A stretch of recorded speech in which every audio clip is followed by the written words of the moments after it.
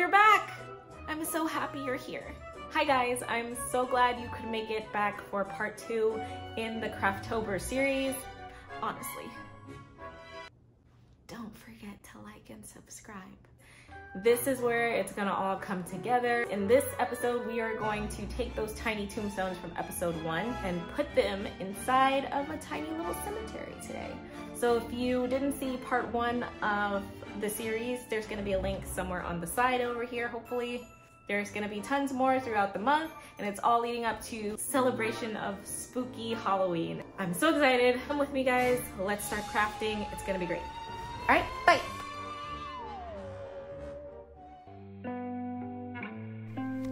This is the insulation foam we discussed in episode 1.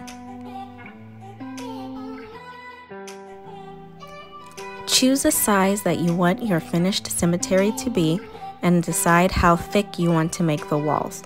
I'm doing 6 by 9 inches and the walls are 1/2 inch thick. Later on, I decide that that's too big and I cut off some pieces. But for now, you just need a rough idea.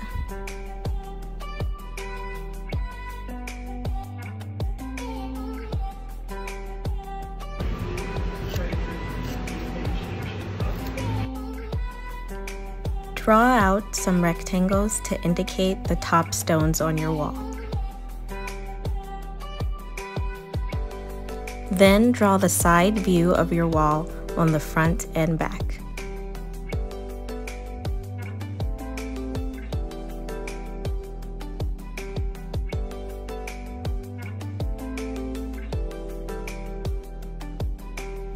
Use a pencil to draw outlines of tiny stones all along both sides of your wall.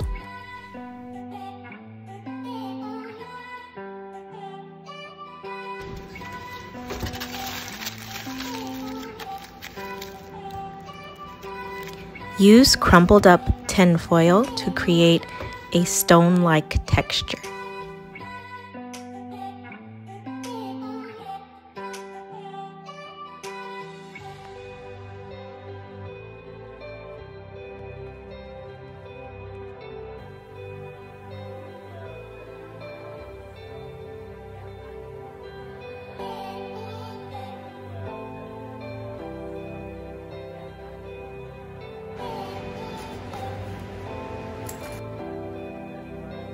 This is how it looks so far.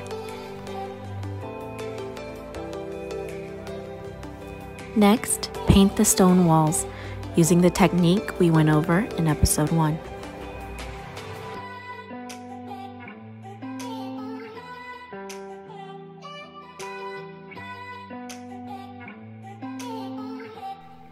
One side of the foam may have a finish that repels water. If that's the case, just give it a little sand and you should be able to paint over it.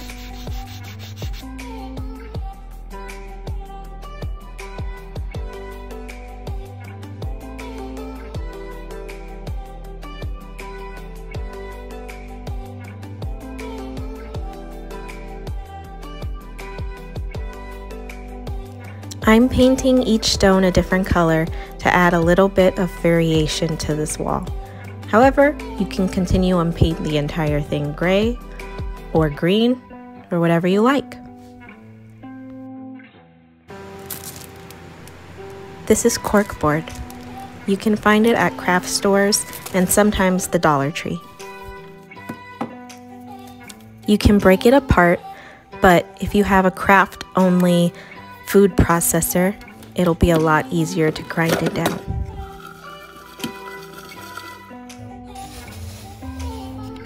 To create mud, first add some baking soda to a cup. You only need a little, and then about an equal part of white glue and some acrylic paints. Then mix in the crumbled up corkboard. It should look like lumpy pudding when you're done. Spread it over your piece and let it dry. This is how it'll turn out. While it's wet, it looks crazy, but just trust the process.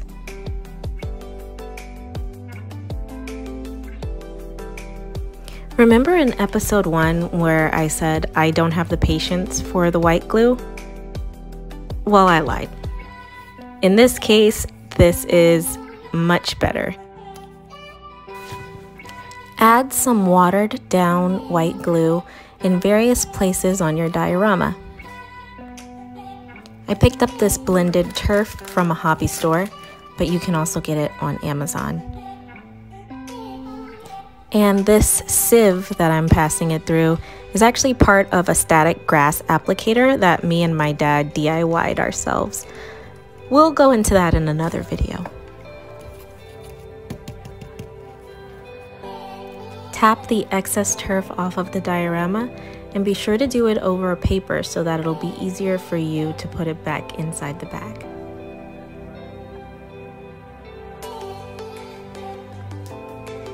Make some patches more realistic by messing them up with your paintbrush.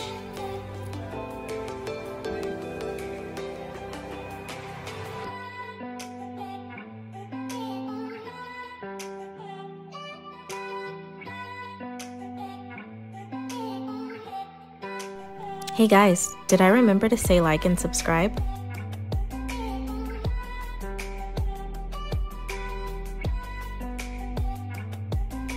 You can use the same method to add some vines along your wall.